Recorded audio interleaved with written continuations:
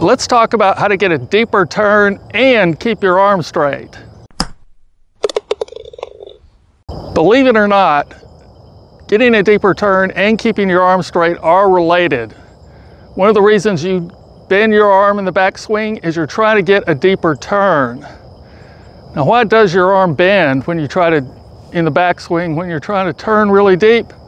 Well, a lot of people have this image in their mind of professional golfers. I'm going to use John Daly as an example. Someone who gets a really big turn, and not only do they get a big turn, but they get that club way back over the shoulder where it's pointing down. I mean, they're just like all the way down to the ground here. And they're thinking, I've got to get turned like that. I've got to get turned like John Daly. Well, most of us don't have the flexibility to make that kind of move, not in our shoulders, not in our arms or wrist. We just can't do it. So subconsciously what happens is, because they're trying to get this, your club head, back there, when they get up to their max turn that they can do and keep their arms straight, they bend it trying to get that club head back there to that spot, trying to get that shaft level, trying to get that head back there.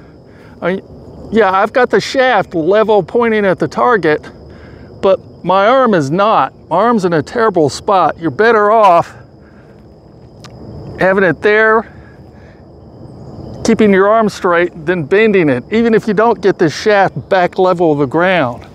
As a rule of thumb, it is not an absolute rule that you have to get your shaft level. Plenty of golfers don't. So we're going to do a series on how to make that turn and keep your arm straight and break that mental image in your mind that you've got to turn and get that shaft level, get that head back there, which is causing you to bend your arm.